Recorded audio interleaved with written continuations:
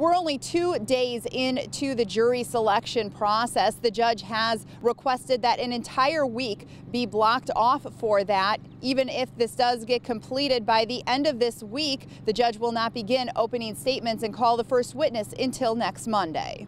But much more work needs to be done before the jury is selected. Today, the second group of over 100 jurors reported for jury duty and were questioned by the attorneys and judge.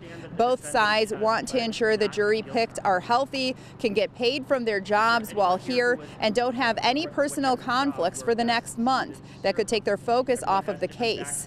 Many jurors were dismissed today for a whole host of reasons. This case involves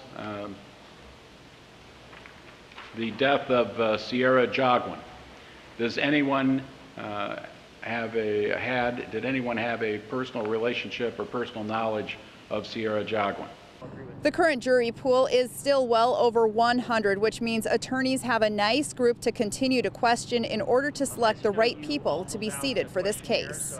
Tomorrow, the jurors that have not been dismissed will report for duty once again. They're going to be questioned individually. The attorneys as well as the judge will find more out about these jurors' backgrounds and their beliefs that will hopefully help them seat the jury that is perfect for this case. Reporting from the Fulton County Courthouse, Michelle Zepeda, WTOL 11.